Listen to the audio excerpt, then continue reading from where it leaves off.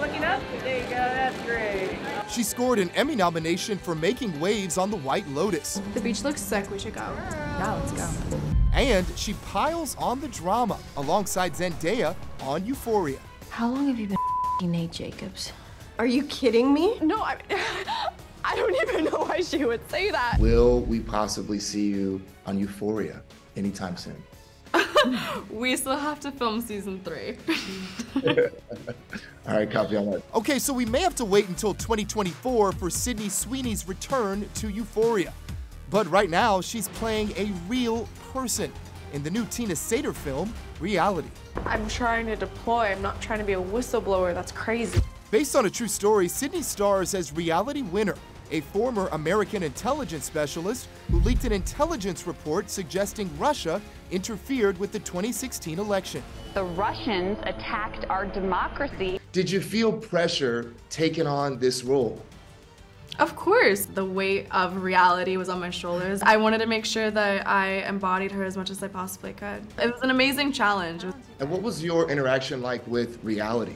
I was able to Zoom with her and text with her. She was very collaborative during the entire process, and I got to know her as a person. I think you just messed up. This is a different type of a role than many people have seen you in, Sydney, as well. It is. I like finding characters that are different from each other and from myself and kind of challenge what people think of me. What do you hope that people take away from this? I hope they see Reality as a person and the actual experience and moment in her life that she had. Has she seen it? No, she has not.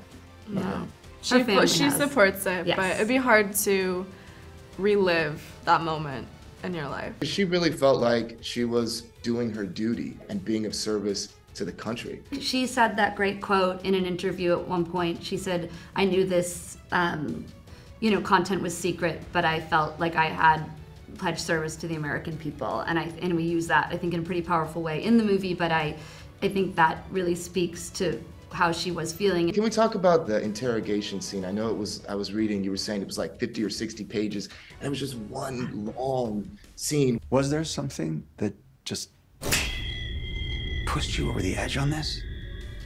What was that process like, working on that?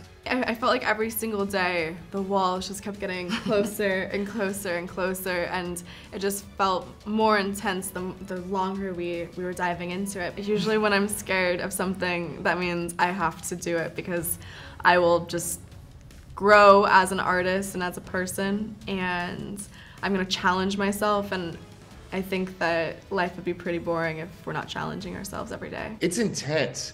How did you break away or have a moment for yourself? It is honestly just having Josh and Marchand on set. They're so much fun, and we would just go into our other room and hang out and talk and eat snacks, and they brought a lot of levity to the entire process. Reality hits HBO and Max May 29th. And the most likely candidate is you.